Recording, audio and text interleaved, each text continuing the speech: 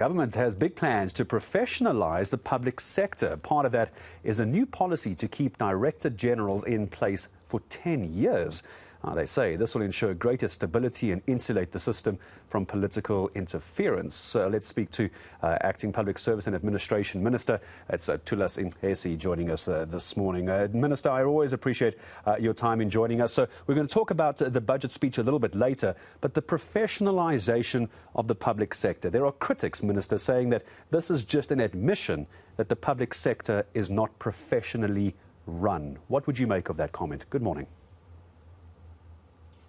Morning. Well, there are pockets of excellence in the public service, but there are areas where there are failures. And this has been reflected, and it's part of the NDP plan, which has argued that the issue of professionalization of the public service is very important. So we are responding to that particular plan. But also, you know, the president has also pronounced there were certain critical issues which were raised about the professionalization of the public service by the Zondo Commission. And all we're trying to do is to strengthen the public service, the leadership in the public service, and also try and improve its service delivery in various respects. That's the intention. And when do you think this could take place, if this is passed, if this is put into a framework, and if it's implemented as well? How quickly a change do you think us as the public will start seeing at various public services around the country? Well, it depends. It depends on the aspects. There are various aspects to this. Some of the aspects, for instance, if you're talking about one of the critical areas which has been decided by Cabinet is the issue of extending the tenure of the DGs to 10 years. That might need a directive on how it has to be done, because there are certain prerequisites which have to be followed. Amongst others, we're talking about the PSC has to put a pool of experts in a particular area who are going to be part of the interviews, working with the ministers, and the ministers can be able to choose from those experts. And we won't just simply extend. There are a number of issues which have to be considered. And we have to come up with the new performance assessment helped by the experts in that particular area, the HR experts in those areas. Some of them are already ongoing. If you're talking about people going through particular courses which are offered by the National School of Government, those are already ongoing. So some of them are implemented, some of them will come with directives, some of them might need us to amend the Public Service Act, and we'll do so. And some of them it will just be, I think, by directives from the president. I do want to talk about finances and wages and strikes in a moment, Minister. Before I let you go, I want to ask, though, when we also talk about the professionalisation of the public sector, one of the other concerns as well is the pre-entry recruitment and selection. If we were to professionalise the public service, there's some quarters who are concerned, Minister, that current staff are going to be kicked out because they simply aren't qualified to be professionals in the jobs they currently hold. Could we see job losses if we're to professionalise the public service? Not necessarily.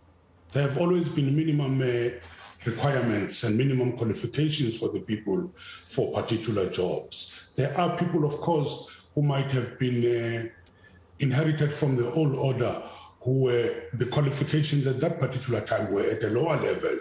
But what we are saying, those people tend to be given an opportunity to upgrade themselves, and government helps them to upgrade themselves. But I think the biggest issue which has been added also in this, it's what we would call the ethical conduct of some of the public servants, on how they get committed to what they are supposed to do, the issues of fraud and corruption, and the consciousness that they are servicing the public, and you're talking about the poor people. Those are the issues which have also been added as part of professionalization of the public service. But also, some of them will have to be very fair.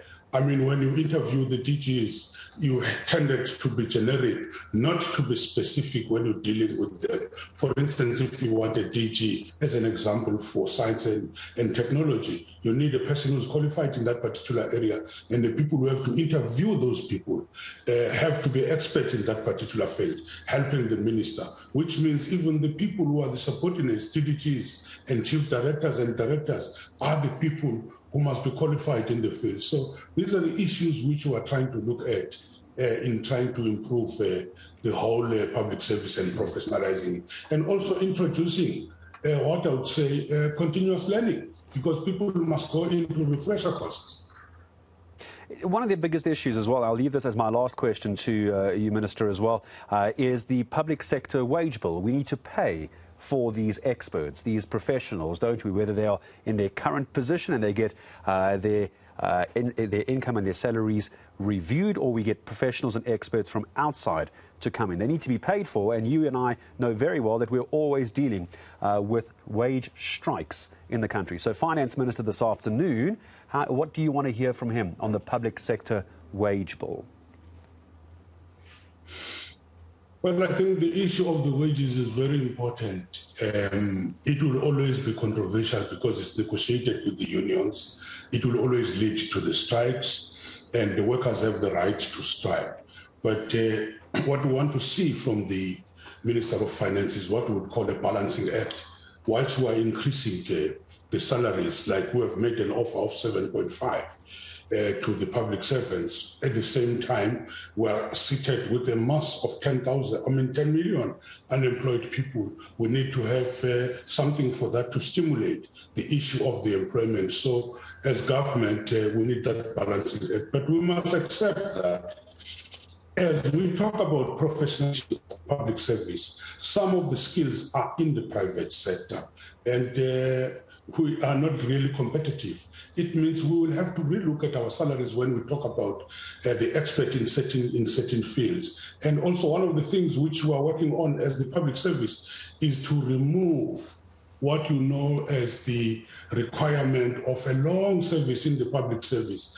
And you find that there are experts who are outside who do not necessarily have that particular service, and then you can be able to recruit them. We are really looking into all those areas which we think that they are stumbling blocks for us to be able to recruit very competent young people from outside the public service. It's good to hear competent young people, but it also still comes with the salary bill, doesn't it? We wait to hear what the Finance Minister has to say later, but that is the hopes of Thulas Nxesi, and I thank you for your time, sir. Public Service and Administration Minister, joining us here on eNCA.